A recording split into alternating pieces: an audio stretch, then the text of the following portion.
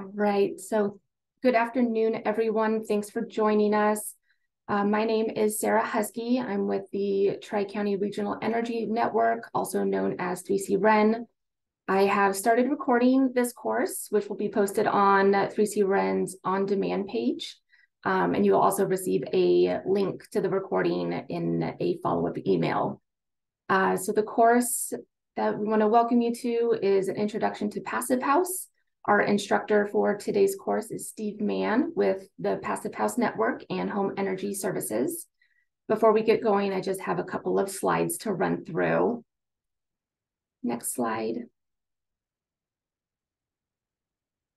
We ask that everyone make sure they're on mute throughout the duration of the course. If you would like to verbally ask a question, please raise your hand in the participant section, and we will call on you to unmute yourself. We encourage you to participate and ask questions through the chat box as well. Next slide.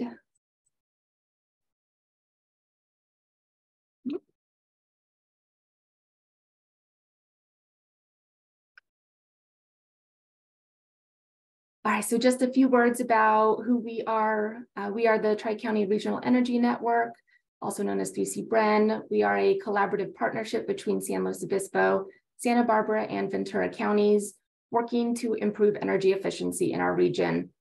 3C REN is funded by ratepayer dollars, which are collected through the public goods charge found on our utility bills.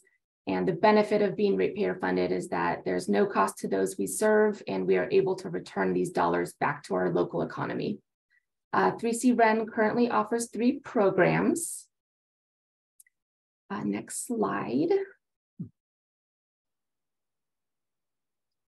The first program is the Energy Code Connect program, which serves building professionals by offering Title 24 support for everyone from plans examiners and inspectors to architects and contractors. This program also offers the Energy Code Coach service, which is an over the phone, online, and in the field support for Title 24 questions. Next slide, thank you. Another program we offer is the Building Performance Training, which serves building professionals by offering technical and soft skill trainings related to building science principles, high performance buildings, and marketing and communication techniques. And we also have our Home Energy Savings Program, which incentivizes contractors and helps residents save money and make their homes healthier with energy efficient upgrades through incentives and rebates.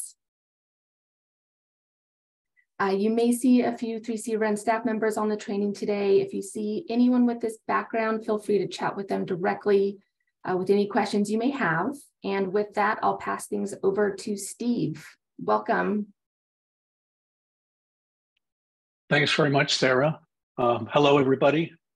Nice to see you. My name's Steve Mann. I'm out of Berkeley, but I used to live in San Luis Obispo for about 14 years, a little while ago. So this feels a little bit like coming home.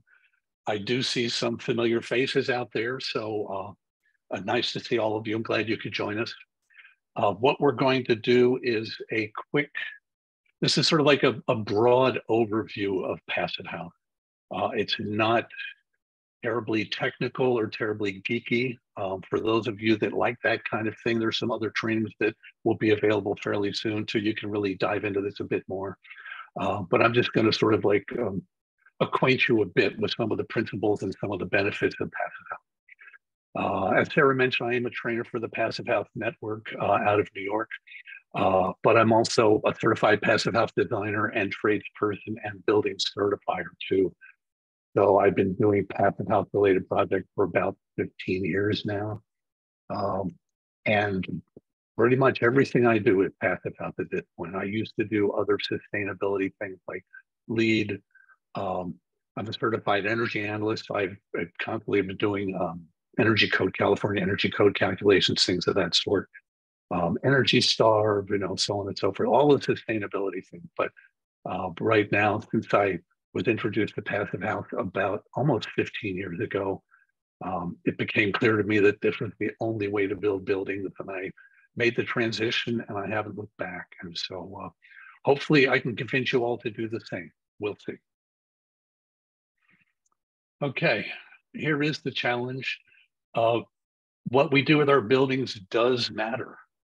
The thing that we hear about a lot in the context of the climate crisis is energy and carbon emissions and things of that sort. Well, that's certainly part of it, but there's a lot more too. There's this whole question of providing affordable, high quality, um, good quality buildings for everybody.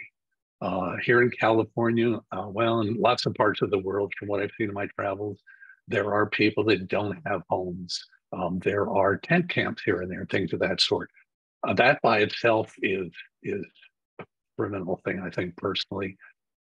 It's solvable, but what we need to do is build buildings that are suitable for everybody, that are healthy, that are low carbon, that are have good indoor air quality, things of that sort, something for everybody. And as climate change uh, becomes a bigger issue, as we have more um, lately snow things up in the Sierras and wildfires in Northern California and Southern California, and things of this sort, we just need to focus on these things more. And building better buildings is part of the solution to these various problems. So, passive house alone does not solve all these issues, but it is part of the solution. Absolutely no question about it. So, this is what we can do with our architecture, with our designs. We can eliminate carbon. Now, there are two types of carbon when we talk about that. One is related to energy efficiency. That's called operational carbon. So this is the amount of carbon that's created and put into the atmosphere from operating buildings. That's one aspect of it. But the other part of this whole carbon issue is what's called embodied carbon. And that's the carbon that's created in the process of creating building material before they even get put into a building, and how you manufacture those, how much carbon is created out of that carbon that's created by transporting those materials to a building site, and so on and so forth. So it's a complex set of issues just talking about carbon. Carbon's an easy word, but it's got many nuances to it. Okay. The next thing we want to do is we want to protect the health of everybody in the building. We want to have high quality ventilation. We want to have high quality air. We want to have well filtered air that's refreshed from the outside, not recirculating air. That's not the best way to get high quality air on the inside. Okay. And this is something that everybody benefits from. So we need to make sure we can do that. We need to look at resilience in the face of the climate issues we're having, where we have power outages, where we have wildfires, where we have floods, where we have things of this sort. It's not uncommon. I'm sorry, the PowerPoint keeps advancing my slides without my permission, so I'm going to be adjusting a little bit. We need to provide resilient shelters so that if we do have a power outage for a few hours, for a few days in a harsher climate, our buildings need to keep us relatively comfortable as best as they can. And I'll show you some details about what that really means in a few minutes. We need to deliver affordability. Everybody should be able to have a roof over their head. It doesn't have to be an awesome roof. It doesn't have to be an architecturally designed masterpiece, but it should be comfortable and durable and healthy. Everybody deserves that, and we should be putting things in place to make that happen. The other thing that we talk about, and this is something that gets ignored a lot, is future-proofing the investment, especially in the hot California real estate market. Values do go up most of the time, not always, but most of the time. And we should be able to protect those investments. And that's partly by having a resilient building, but it's also partly by having a building that consumes very little fuel of whatever type. And we'd like to make sure that when we spend a certain amount of money for a building, that 10 or 15 or 20 years from now, you're going to have that value at least, or ideally a better value than that. But that's not the focus of what we're talking about here. This is not a financial seminar, but it's something that comes into play at times, especially when people are making decisions about what to spend now when they're building a house, as opposed to what it's worth 20 years down the road. So what came before this? Well, there were all kinds of things. Here's just a few examples. The vernacular in China, I'm not quite sure what the details are here. I've never seen much on this kind of building, but there have been historical precedents over the years from hundreds or thousands of years ago where people were building buildings that were smart and that they took advantage of passive solar, passive cooling, shading, solar mass, things of that sort. I'm sorry, thermal mass, things of that sort. So that's a long time ago. A little more recently, there was this, the polar ship, the Fram, in 1893. This was a super insulated ship that went to Antarctica, and it had triple pane windows. And as a heat source, it had one lamp on the inside of the ship. And everybody was comfortable in that ship for quite a long time for the length of the voyage. That's the only ship of that type that I'm familiar with or that I'm aware of. More recently in North America and in Europe, starting, in like the 60s and the 70s, there was a movement towards passive solar types of things, which incorporated some of the principles that the passive house process later incorporated. Lots of examples here. You can see, Germany, Canada, the United States, Denmark, they were all over the place. Lots of people were dabbling in these kinds of things, trying to find a good solution for building affordable, comfortable houses that didn't use much energy. What happened was some folks in Germany drew on some of this research and incorporated it into what became known as passive house principle. The Passive House Institute was formed about 25 years ago, and they built the first passive house. It was actually a fourplex. It's 4 row houses, and the founder of the Passive House Institute still lives on the one on the far left. And what they did was they incorporated a lot of international principles, a lot of the historical things from the previous slide, all types of sources, but looked at it very scientifically and created a series of equations and a mathematical and a physics-based analysis that said, okay, when we build a house, if we do these things, will it be healthy? Will it be comfortable? Will it have good indoor temperatures, good indoor air quality, so on and so forth? And so that evolved out of this. And what happened was they determined that, in fact, if you create this healthy interior environment in this kind of building, that as a side effect, you save energy. You radically reduce the energy consumption of the building. That was not the original intent, but that just sort of fell out of this whole thing. And that's sort of the thing when people talk about passive house, they have a tendency to focus on the energy aspect. Well, that's not how it started. It started on healthy, durable indoor comfort. Okay. Here is sort of like the statement of this comfort and health-driven performance. It's in Spanish. I don't know why it's in Spanish on this slide, but it is. I guess it's one way to demonstrate that the passive house process has been translated into quite a few languages, and there are buildings all over the planet that incorporate these principles. So it's designed to be, and I'm going to quote here. Let's see if I can find the quote. Passive house is a building for which thermal comfort, according to ISO 7730, can be achieved solely by post-heating or post-cooling of the fresh air mass, which is required to achieve sufficient indoor air quality conditions without the need for additional recirculation of air. That's kind of like, that's the ISO description of the sort of like the driving principle behind the passive house process. But there's definitely more details than that. That's sort of like just the guiding principle. It begins with an energy balance. When we analyze a passive house, we look at the whole enclosure. And this is designed to, we don't look at the whole enclosure to save energy. Like I said, that's a byproduct.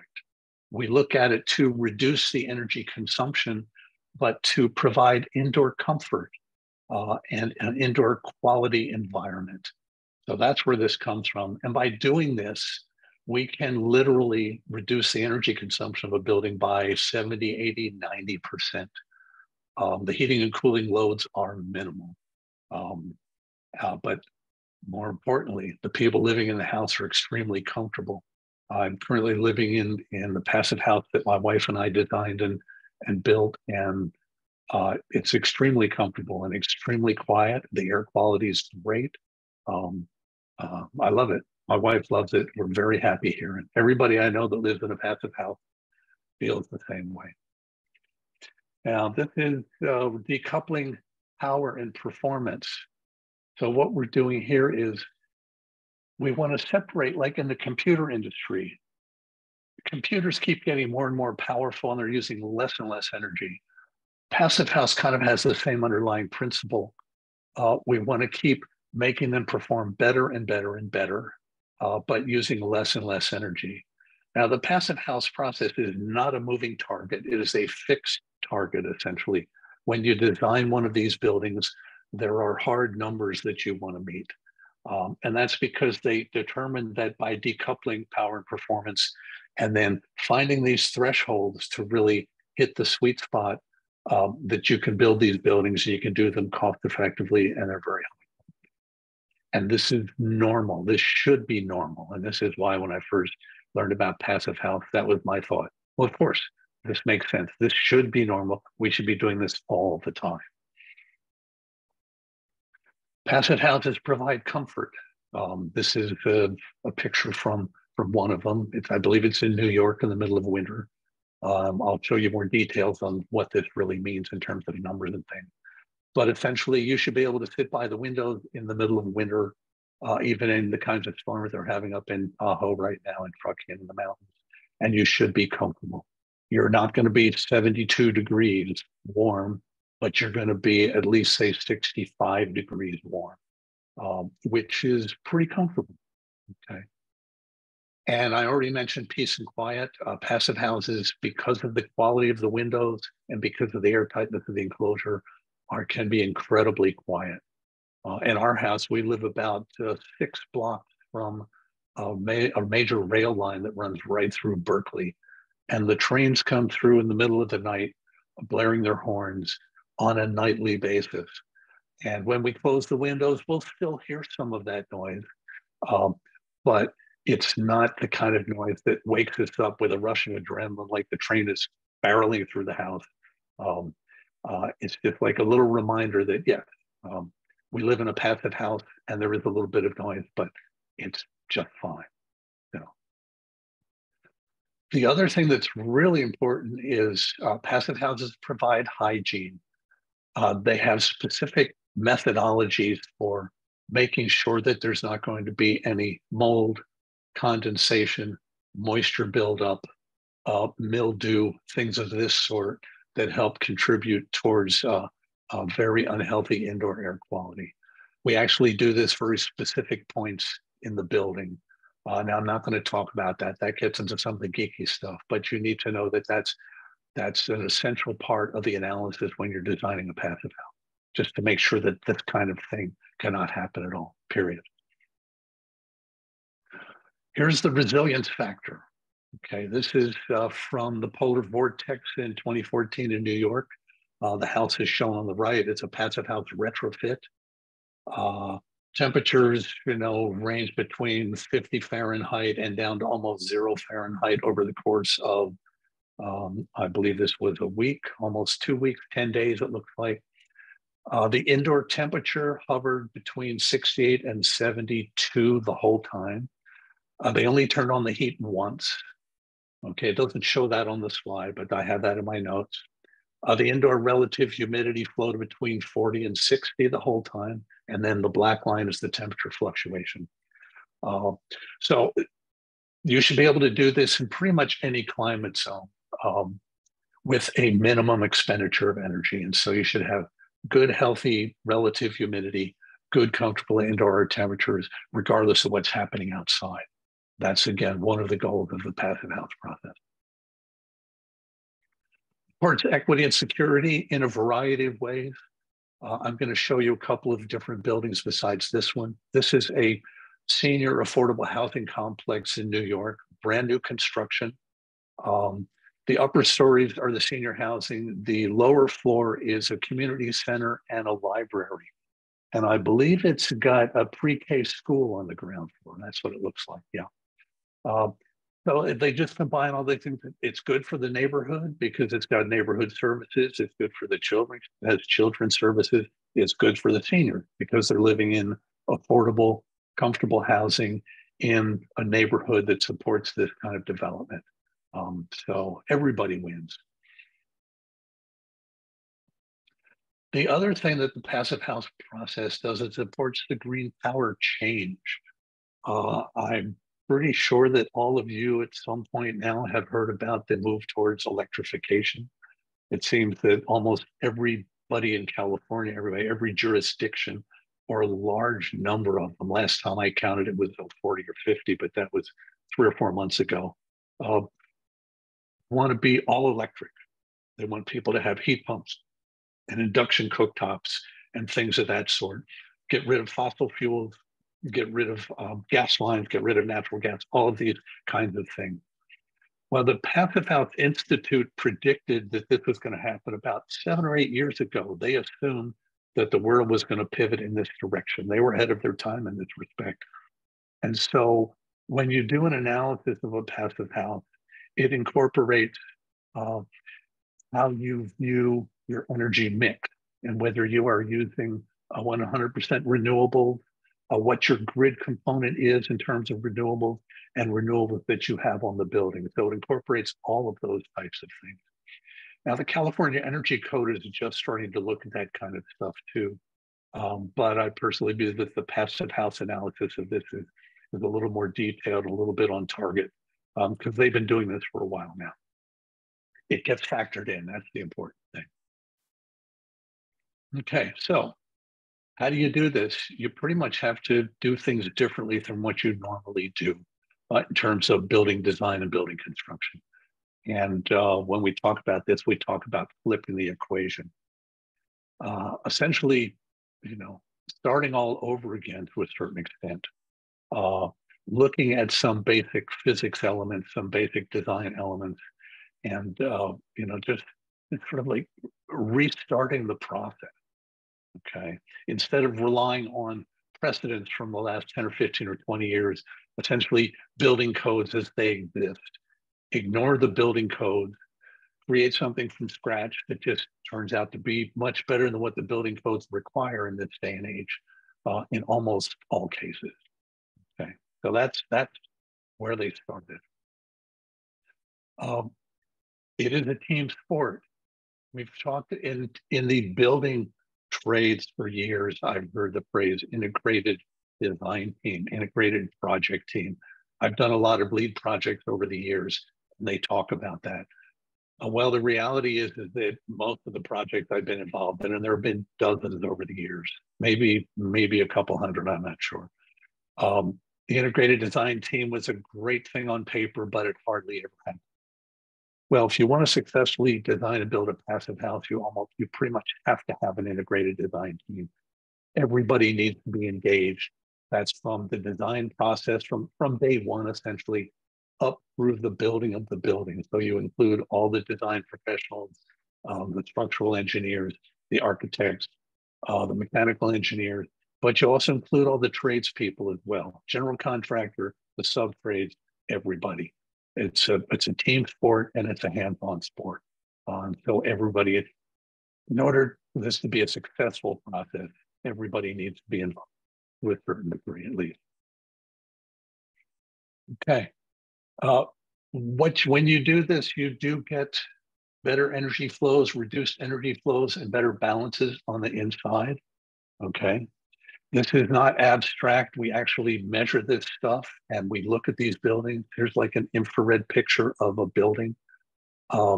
This is not a passive house building. This is a building that the brighter colors, the yellows and the reds and the oranges, are an indication of heat energy escaping from this building shell in the wintertime and going to the outside. So you throw a lot of heat into a building and then you just let it move. Instead of heating the inside, you end up heating Mother Nature, which I'm sure she enjoys, but it doesn't do anything for the people that live in the building, the people that operate the building. It just doesn't work. So this is one of the things we focus on. Do we have the imagination? Well, we do, I think, is the answer. This example right here this goes back to the Middle Ages when they discovered flying buttresses. You can't see them, they're on the outside of this building, but it's basically a structural support on the outside that holds the building up. And they could create these massive soaring structures, that 40, 50, 80, 100 feet tall with glass almost everywhere. And then the structural elements were architectural features on the inside and structural elements on the outside. They just reimagined what they were doing architecturally and from a building perspective. And this is the way we like to think of passive house. This passive house reimagines the building because it looks at it from a different perspective. There are lots of different types of passive houses. This is a rapidly moving area. 15 years ago, when I started looking at this, there were not a lot of passive house building. Certainly in California, there weren't any. The first one was at about 2014, I believe. It was a 3-unit Habitat for Humanity project that happened to be in Santa Barbara. I know this because I certified the project, and the architect, he was a groundbreaker for new construction. There was an attempt to do a retrofit in Berkeley in 2010. It didn't quite get certified because they didn't quite hit the blower door testing requirements. But again, it sort of got things kickstarted a bit. That was 10 to 15 years ago. Now we're seeing stuff like this all over the world. We don't have anything like this in California yet, but we're seeing this all over the place. This is Vienna, New York, Vancouver, Boston. There's a whole subdevelopment in China that is a massive subdevelopment. I'm not even sure how large it is. It's like acres and acres and acres with housing and community services designed to house multiple millions of people. And it's a whole city, essentially. It's being built to passive house principle. A similar thing exists in Brussels. There are certain communities in the world that are saying, okay, now if you're going to build a building in this jurisdiction, regardless of what kind of building it is, it has to meet the passive house principle, and you have to certify.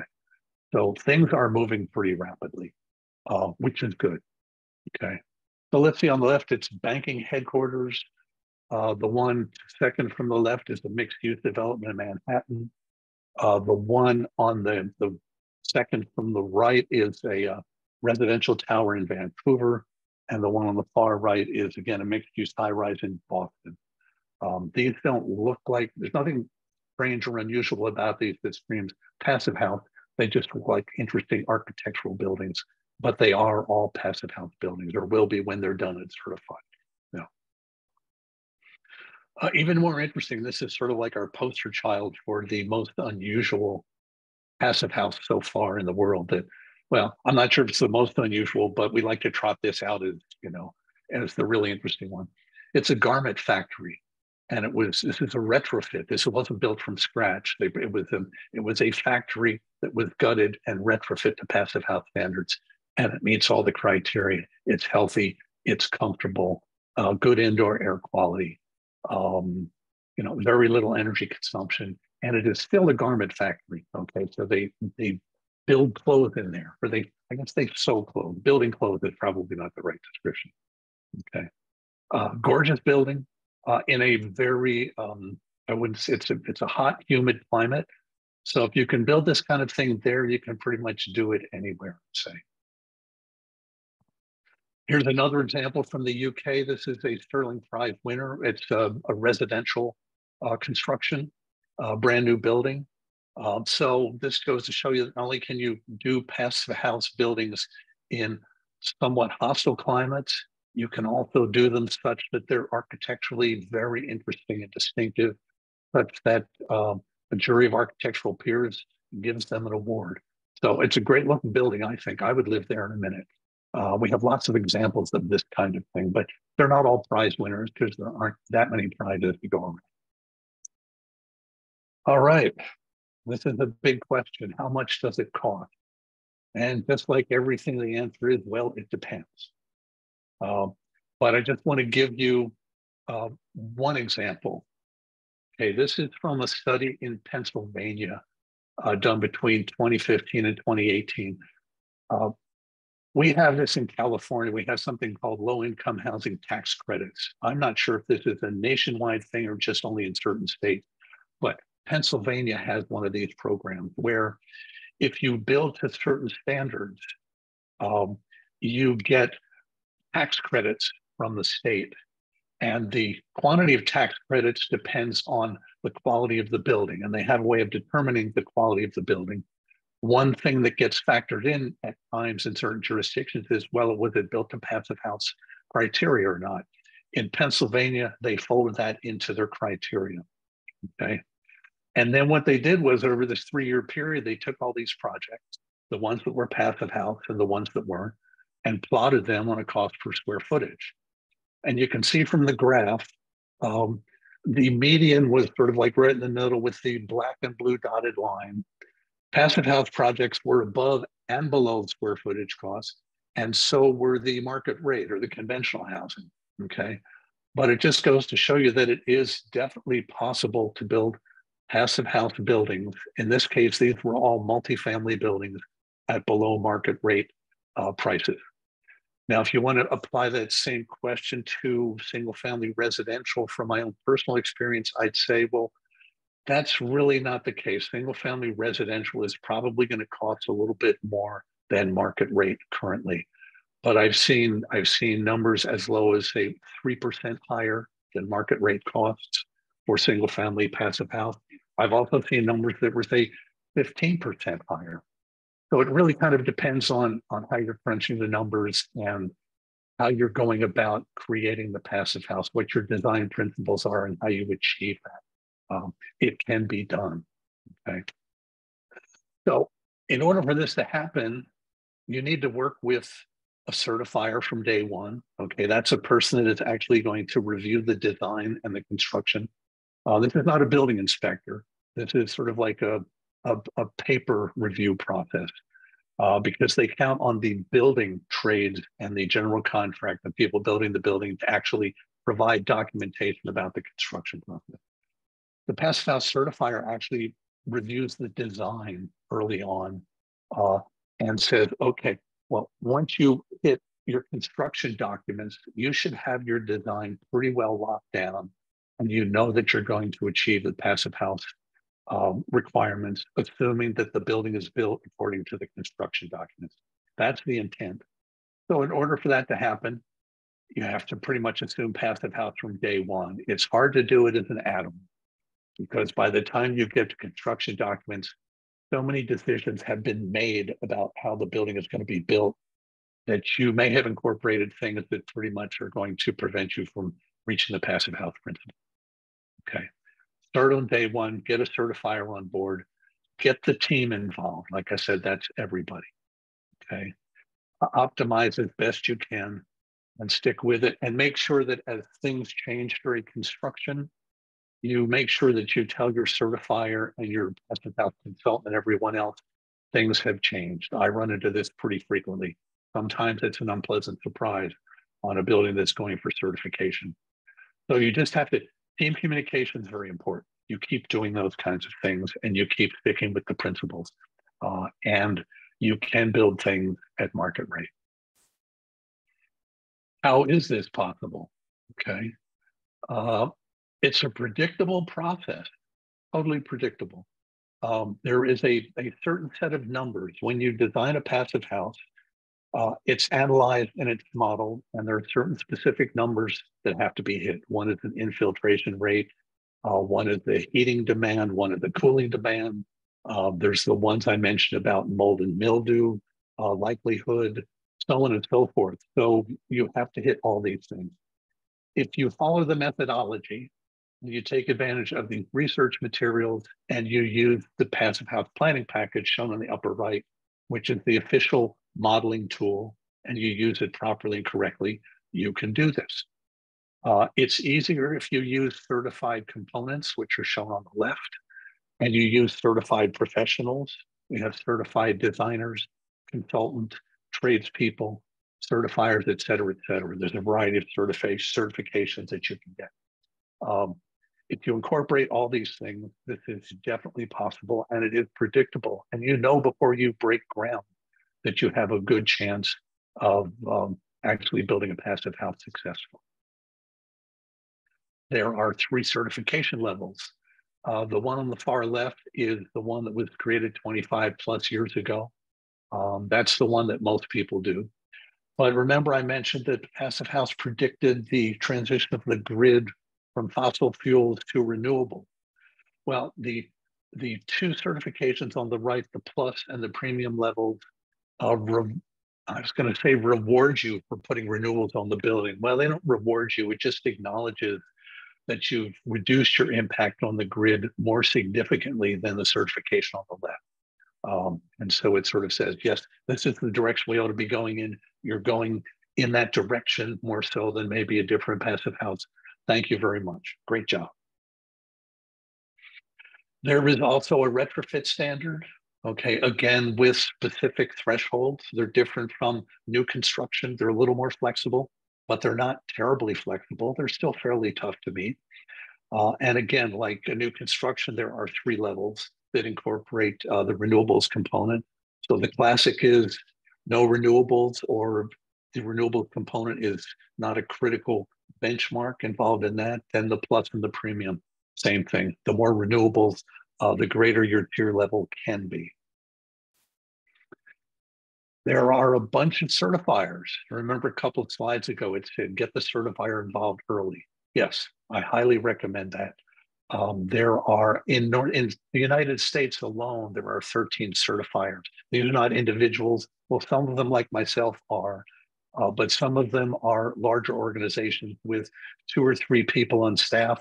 Some of these have many, many people. They're not all certifiers, but many people that are involved in passive house construction.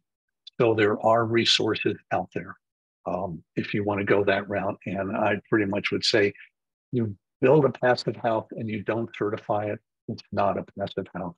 You're just claiming that it's a passive house. The only way you can really be sure is to certify it, and that involves a little bit of testing, commissioning, documentation, review by third parties, et cetera, et cetera. It's easy to claim passive house. It's a little bit harder to do passive house. But it is doable. I don't want to be discouraging. Okay. So let's talk about how you do this. Actually, this is as nuts and bolts as we're going to get. Okay. There are 5 key principles. There are lots of nuances, but these are the 5 big bullet points. Okay. First of all, climate-specific insulation level. And just like everything, it depends. I found that in a lot of California, certainly in the climate zones I work in, which ranges from Southern California up to Arcata, more towards the coast, less out in the hotter portions of the state, that 2x6 walls with 2 to 3 inches of exterior insulation is perfectly adequate to meet passive house requirements. But again, don't quote me on that. It depends. Every project, every site condition, every site with specific conditions are different. So you don't know. You have to do the analysis. Okay. So climate and site-specific insulation level, that's number 1. Number 2 is thermal bridge-free connections. A thermal bridge is any place in a building where you can have unwanted or higher levels than normal of thermal energy movement. Okay, now that can be from the outside to the inside or from the inside to the outside. It essentially amounts to BTU leakage based on some very specific physics principles. And it usually happens in buildings where you have intersections. Like you'll see in the picture there, it shows intersections at the foundation and the wall. It can happen at the wall to the roof intersection. It can happen where the windows intersect the wall, skylights intersect the roof, those kinds of things, where you have a change in a building assembly from one assembly to another, those kinds of things. So you have to identify those and look at them carefully and determine if they are thermal bridge free, and if they're not, how to make them relatively thermal bridge free, okay? Number three, air tightness. This is the number one thing you can do for a building, whether you're pursuing a passive house or not. If you're doing a retrofit just to make a building better, the number one thing you can do is make it as airtight as possible and ventilate it, because it has a huge number of benefits. Interestingly, this is the one that, in my experience, for first-time passive house builders, this is the one that gives them the most heartburn, because they've never really done it before. They've never really been tested.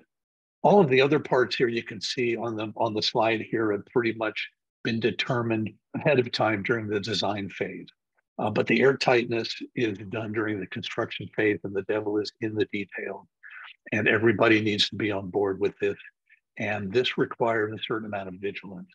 It requires paying more attention than builders would normally pay attention to in a co-built house, because this is not something they have to achieve.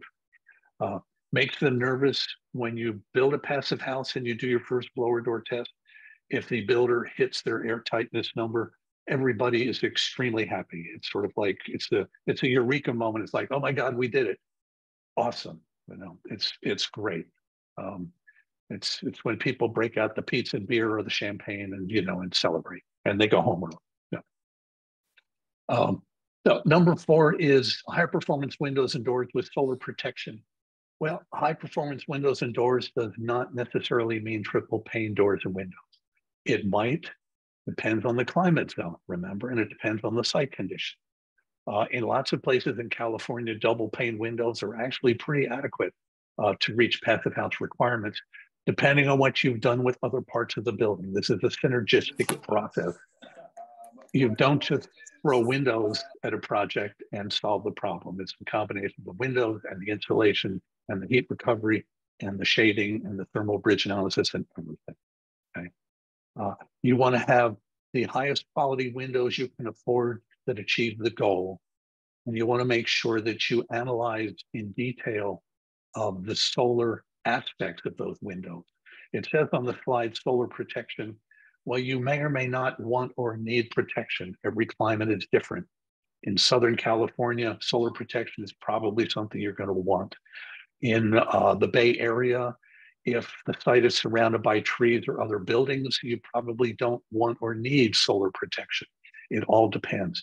You do the analysis, you find out, okay? Regardless of the solar protection though, the higher R value of a window, the less thermal transfer you have through that window. Windows are the weakest part of a building shell, and so you want to make them as robust as you can, okay? Then finally, high efficiency heat recovery, ventilation. A passive house is tight. Number three is air tightness. It's extremely tight. And so you want to have constant 24/7, 365 ventilation that brings in filtered fresh air all the time. This goes back to the healthy, comfortable, high quality indoor environment that we're trying to achieve. It comes from the highly efficient ventilation. The other thing you get here, though, is the heat recovery. Now, what that means is, and I'll just give you an example. Let's say it's 40 degrees outside and 70 degrees inside. And this is balanced ventilation. So you're bringing in fresh air from outside at 40 degrees and exhausting stale air at 70 degrees. Those two air streams pass each other very closely. They don't commingle, they're separated, but they pass each other. And the heat from the outgoing air, the 70 degrees, gets transferred to the incoming air. So that the incoming air, before it gets in the building, the temperature gets raised from 40 to say maybe 65 or 68 or maybe even 70, depends.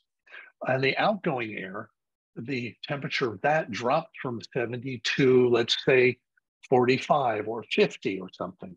Okay, so essentially you keep bringing in fresh air, but you keep the heat in the building, inside of the building as best you can. And the same thing happens during the summertime with cooling too. You can get a certain amount of cooling aspect from the ventilation system, not as much as the heating, but you can do that too.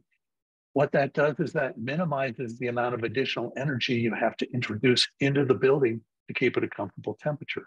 because you're keeping that heat in the building. Okay, it doesn't escape, or escapes very, very little. These are the 5 key principles. And I think we've got a few more details on these now. Maybe not. Okay. Steve, just to yes. Interrupt really quick, I just wanted to give you a time check that we have about 15 minutes left. Okay, good. Thank you very much. You're welcome. Let's see. Yes. Okay. I might have to speed up just a hair. Okay. So this is how you do it. You use something called the Passive House Planning Package, which is a modeling software that was developed and certified by the Passive House Institute.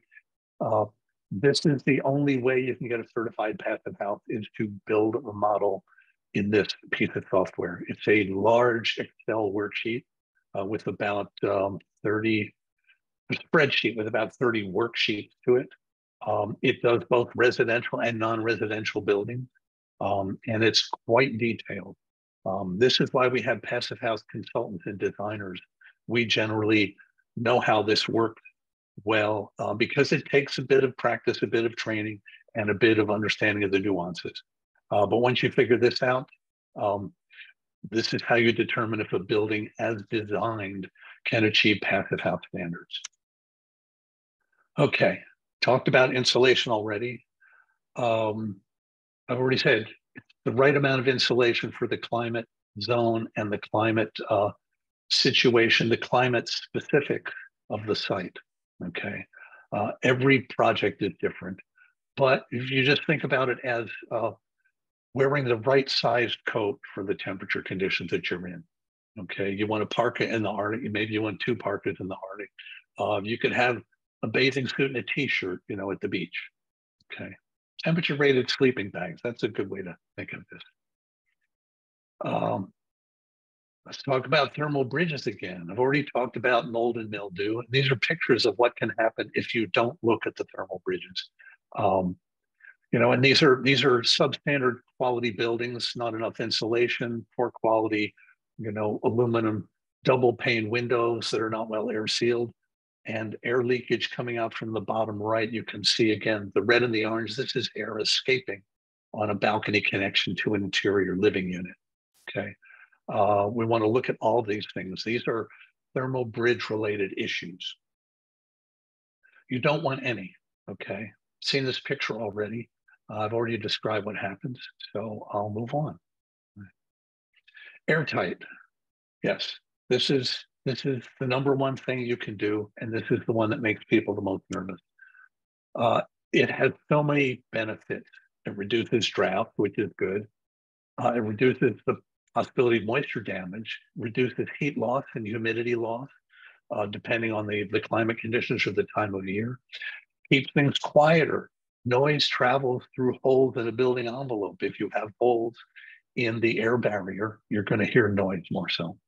And again, it supports indoor air health, not directly, but in combination with the ventilation system. The ventilation system only works as well as the air barrier, okay? Windows and doors, solar protection, okay? A common misconception is passive house buildings are passive solar buildings. No, they're not. Passive solar was a movement from the 60s and 70s where people thought, put a lot of glass on the building, get a lot of solar radiation in the building, it'll be nice and warm and toasty.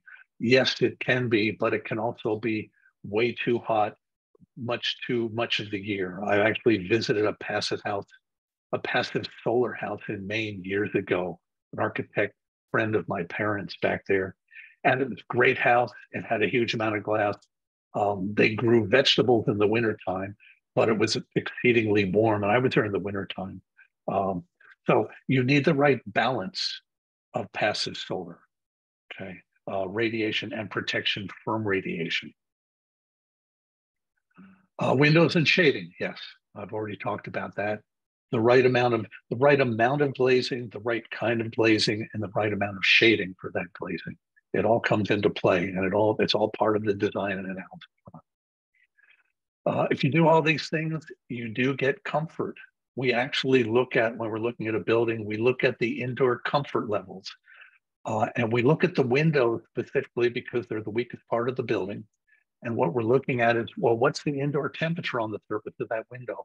It should not go below 64 degrees, essentially. If it's below 64, then somebody standing close to that window is going to be uncomfortable. They're going to be cold if it's cold outside. We don't want that. It works. What more can I say? Shading. We look at all kinds of shading. We look at overhangs. We look at where the window is placed inside the building assembly. That affects how much solar radiation gets in or doesn't get in. We look at adjacent trees, buildings, vegetation, structures. We look at the adjacent buildings. We look at the adjacent landscape, like mountains, for instance. It can make a difference, or even hills. All of these things make a difference. They all get factored in. They have to, or you don't get good analysis. Okay, here's the heat recovery. Hygienic ventilation is a foundational goal, remember? It's all about the people on the inside. I've described how this works. There's no recirculation. It's clean and filtered all year round. It reduces heat loss and reduces humidity in the summertime. It is very possible in our climate zone to design a passive house that has a heat recovery ventilation system that requires no additional heating or cooling equipment. Zero. Now, the energy code won't let you do that, but you can do that. It's entirely possible. So this is the engine that sort of makes that happen once you adhere to all the other principles. We look at internal heat gains. People give off approximately 330 BTUs per hour under normal activities. That helps keep the building warm on the inside in the wintertime. Appliances and equipment do the same. Lighting does the same. The heat recovery ventilator gives off heat to a certain extent. So the passive house analysis looks at all of this stuff. Okay, active heating, active heating, cooling, and dehumidification. Maybe, like I said, maybe you don't need any of that stuff. But if you do, typically we're going to see a 75% reduction in equipment sizing, a 95% reduction in the usage of that equipment. So you can, if you couple that with extremely efficient equipment, the amount of energy used to keep the building comfortable gets reduced amazingly significantly. It's hard to believe until you actually see it and you look at the analysis and you step inside one of these buildings. And here it says often all electric. Well, in this day and age, I'm going to say it's always all electric anymore. That's where we're going. That's where we need to go. You want everything efficient, okay? You don't want any gas. You want efficient appliances. You want heat pump, heating and cooling equipment. You want heat pump water heaters. You want all of that stuff, okay? Like I said, smart systems enhance high performance. They don't compensate for poor performance. You don't throw hardware at the problem. You throw smart design at the problem. It is global. Passive house is everywhere. I'm sure there are some countries where they don't exist. But let's just look at a few more examples. China. This is just one building, but remember I mentioned there's a whole city being built there to certified passive house standards. They've picked up on this in a big way in China. United Kingdom, this is a community center. It has a couple of very large swimming pools in it. You can certify a passive house gymnasium with swimming pool. Believe it or not, seems unlikely, but it can be done. On the Belgian Congo, their embassy is built to passive house standards. And in fact, now this is, I'm sorry, in a different country. I'm just going to say passive house in the Belgian Congo, hot and humid thing. In Australia, there's a university building, okay? It's a library and a classroom type building. Pennsylvania, low income housing, okay? This guy, Tim McDonald, builds really interesting buildings with lots of solar. You can see it on the roof. He's got another building, and again, it's a multi-family low-income housing building where the solar panels are on the side of the walls on the outside and on the roof. He's a very creative guy, I have to say, and he builds gorgeous buildings, and they meet all the passive house requirements. Here's a musician's retreat in Vermont. It is, in essence, a single-family home, but they use it more for musicians. Gorgeous on the inside, comfortable on the inside, nice view, all of that stuff. So again, just another great example. So anyway, this is what Passive House does, kind of in a nutshell. Like I said, this is a 30,000 flyover view of Passive House. It's more like a commercial. This is what it does. This is why it's great, as opposed to this is how you do it. But that's okay. We want to get you interested, and then hopefully you'll step into some more of these trainings and dig into the details and learn more and more about how you do it. But this is what we're trying to do. We're trying to deliver health and equity in all types of building and build a zero carbon future, which we need to do. There's no question about that. And we need to take care of everybody, So this is the direction that the Passive House movement is going in. So that's it in a nutshell. I want to thank you very much. I'm glad you all made it and you stuck with us, it looks like. So then I'm going to turn it back over to Sarah to talk about some upcoming tidbits. Okay. Yeah, thank you, Steve. In June, 3C Ren is partnering with Passive House for their Certified Passive House Designer course. It'll be located in Santa Barbara. It's in person from June 26th through June 30th. So it's all 5 days. And there's an interest form on our 3C Ren website that you can fill out and reserve a seat. And if you go to the next couple of slides, Steve, and maybe one more. Okay, so just really briefly, there are AIA learning units for this course today. If you need to provide your AIA number, feel free to email me. My email is there on the screen. And these are just a few 3C Ren courses that are coming up. Feel free to check them out. We have just about 2 minutes left. So if anyone has any questions, please feel free to ask them at this time. But if not, thank you all for joining. And again, I will be sending out a copy of this recording and the slides to everyone's inbox.